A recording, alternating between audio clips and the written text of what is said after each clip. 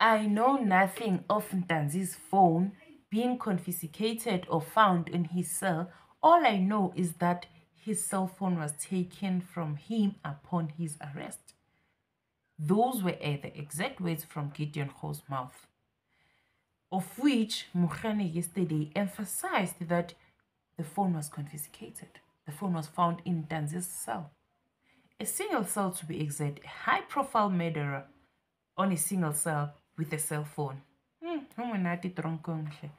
At first, it was them cruising around with a high-profile suspect, buying him KFCs, taking him out of the cell because he said he was bored. That's when we should have seen because these people were taking us for fools. So you can tell what's in Ntanzi and Ho's statement are collaborating.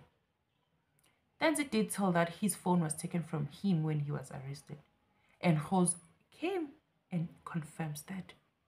So guys, can you see the black mampatile that the court is playing with us here? One witness says this. And one thing I've always noticed about these witnesses, they always come with different stories. And no matter how hard the prosecutor try and spoon-feed them words and try and change their statement, they stick by their words. I don't know what happens when it's that time, but they stick to their words and say, no, this is what I know. Peribalo tried 1,000 times to tell did you hear Mugane says they got the phone from Ntanzi's cell? Atiena, no. What I know is that the phone was taken upon his arrest. So is Duli's phone. So, which phone was found in the cell, Gandhi? Which phone was found in Ntanzi's cell? If Gouws will come and say, all he knows is that Ntanzi's phone was taken when he was arrested. So, we need to know when was that InShot downloaded and when were those pictures in InShot made, because an InShot is an app that can be downloaded. So maybe they wanted to do a pic mix. Maybe they wanted to group together those 5 in one pic because they are trying by all means to make those 5 friends and in Gabi that are working together, of which it's something they cannot prove. They can download every kind of app, even Canva, even what Photoshop. They cannot, because the guys will come with original pictures and say, here's my picture and here's another picture, and it will be clear that these pictures are mixed so that they can confirm their script. Yo, guys, this case, we are watching a movie here, and such a boring movie, a movie of which a director didn't go to school, or even a producer didn't go to a production school. Guys, these people should just stop this kind of thing that they're doing in court. They should just stop it. We are a joke in other countries. Gali case.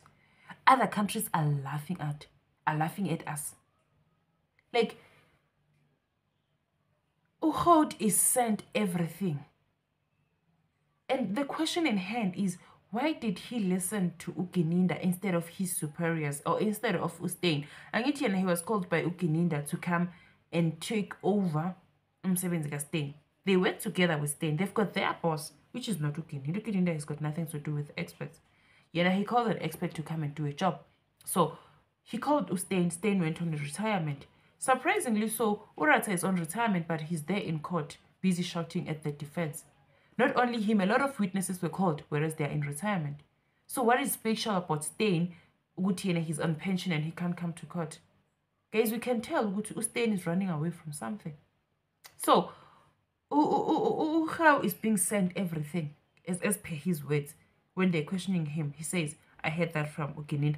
Just like every other state witness, they all got information from Ukininda. Who is Kininda, guys? Who is this Kininda? What is it about this Kininda that he is the one sending people everything? And then the judge is not seeing anything wrong about that every witness that comes will say, Kininda said this, Kininda sent me this, Kininda asked me this, and I answered like this. Everything, Kininda. Kininda's name is all over the place in this case. Yes, he is an investigating officer in this. He is an IO of this case, but does that make him a minister to everything? abustain babizwe wuye. Yes, it was his job. So wuye futhi who announces or who makes orders ukuthi in replacement of Steyn I need to Gideon Gouws. Guys, no. So judge has got a nerve to dismiss TikTok videos that are based on court proceedings, but he's okay with a true caller that can be easily edited, that can be downloaded by anyone. And Umuzi never had a true caller. In fact, those 5 guys, abazi with what is true caller, guys. They don't even care about a true caller for that matter.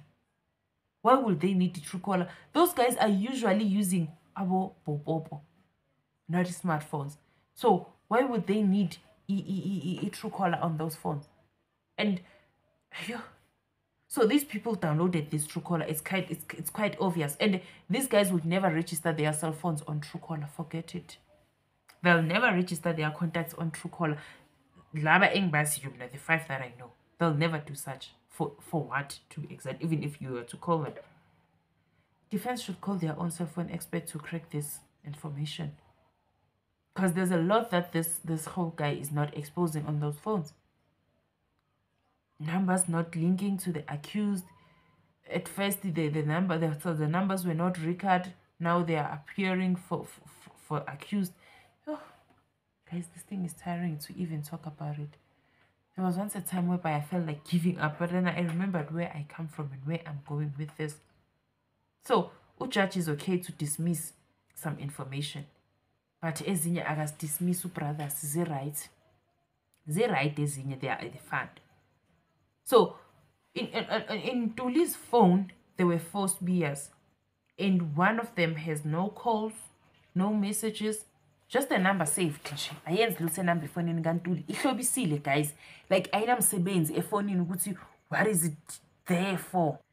Some things just don't make sense. So, guys, did anyone notice Gucci? Seems like Gouws was meant to do damage control lapaya, as it defense once asked for recordings of Kelly and Tuli, which now does not show on the system, on the expert system. It's no longer there. What happened to it? We need it because it defense did mention that they need it, and then Ho made it clear that he can't confirm the number belonging to Umus, but on Truecaller they are for Umus. Who stored or who registered those numbers on Truecaller if the expert cannot confirm that they belong to Umus? Oh, hi. So did you guys see Attorney Ramosepele's aim was to expose them that Gideon came with analysis from Gininda, and he did not do his own research or his own analysis. It was all based on Gininda said this, Gininda gave me this. It was not his own analysis. He didn't do his research.